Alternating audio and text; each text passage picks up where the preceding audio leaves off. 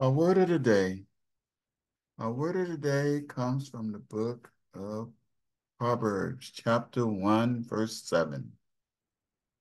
And it says, the fear of the Lord is the beginning of knowledge, but fools despise wisdom and instructions.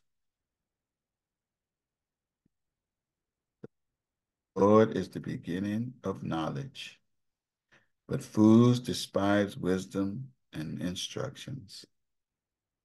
This fear is really not of fear or being afraid or terrified of the Lord. He doesn't want us to walk in that kind of fear.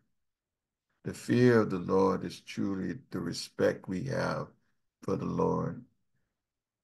The fear that we walk with him, that we put our trust in him and we have faith in him, that he knows what's best for us and he will guide us and lead us and he protects us and he blesses us. That's the godly fear that the Lord is talking about. And that is knowledge. The Lord truly wants us all to be able to understand him and know who he is. And we know that we are all works in progress. We are just beginning to know God's ways. Jesus truly said that he is the truth, the way, and the life. That's the fear we need to come to the point where we need to know his truth and his way and his life. This is why we're here. We're also here to love God and love people. That's part of his way.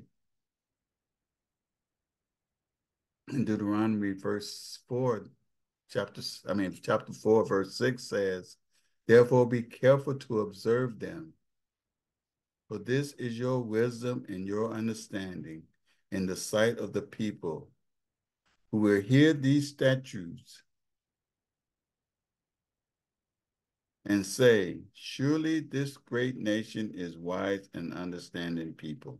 We do not get our wisdom and knowledge and understanding from the world. This is why we have the Bible. This is why we have fellowship. This is why we have God. We can see that the great nations that we look around and see that it's all headed for doom and destruction. We definitely don't want to follow that. There is no wisdom, there's no knowledge, there's no understanding. There's no discernment, there's no coming to the Lord.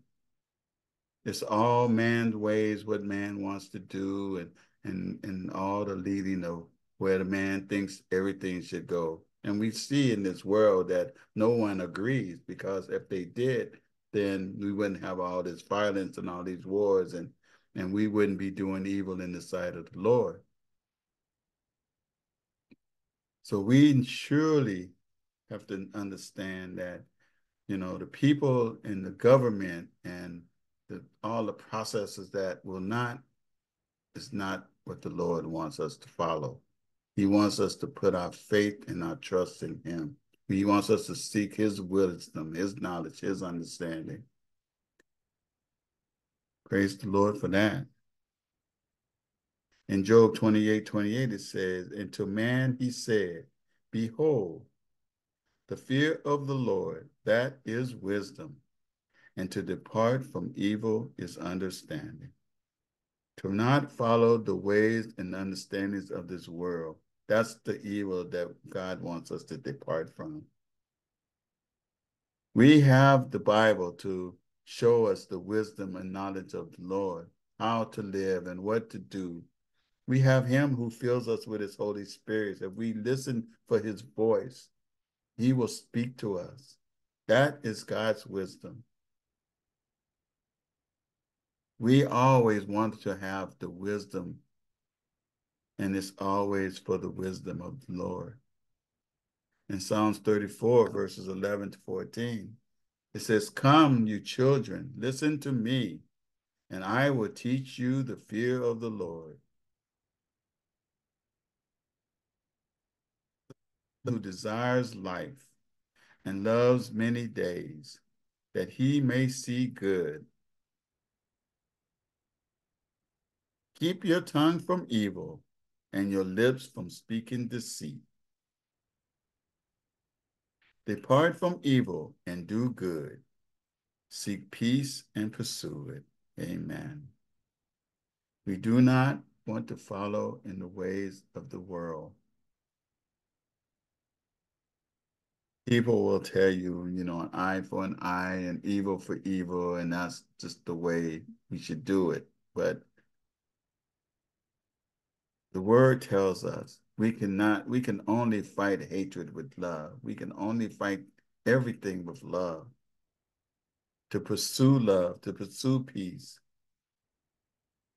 to be a blessing to those around us, to walk in God's light and in his spirit. That is wisdom. In Psalms 111, verse 10, it says, "The fear of the Lord is the beginning of wisdom. A good understanding, having all those who do his commandments. His praise endures forever." Amen. The fear of the Lord is the beginning of wisdom, and knowledge of the Holy One is understanding. That's the big fear of the Lord, knowing who the Lord is. Amen. Let us pray. Heavenly Father, in the name of our Lord Jesus Christ, we thank you for this word today. We thank you that we want to seek your wisdom, your knowledge, and your understanding. We know that's the way to get through this journey. If we understand that, we will all be blessed. We will be okay, because we know that that is the true way to follow you, to be able to surrender everything to you, to let you lead us and guide us. We know that you have blessings for each and every one of us, and we will come into those blessings. Help us to keep our eyes focused on you and to seek your wisdom and your discernment, to listen to that voice, your still small voice, and fill us with your Holy Spirit today, and bless us all today in the name of Jesus Christ. Amen. May the Lord bless you and keep you. May the Lord make his face shine upon you and be gracious to you. May the Lord lift up his countenance upon you and give you all peace today in the name of Jesus Christ. Amen. God bless you all. Have a wonderful day in the Lord.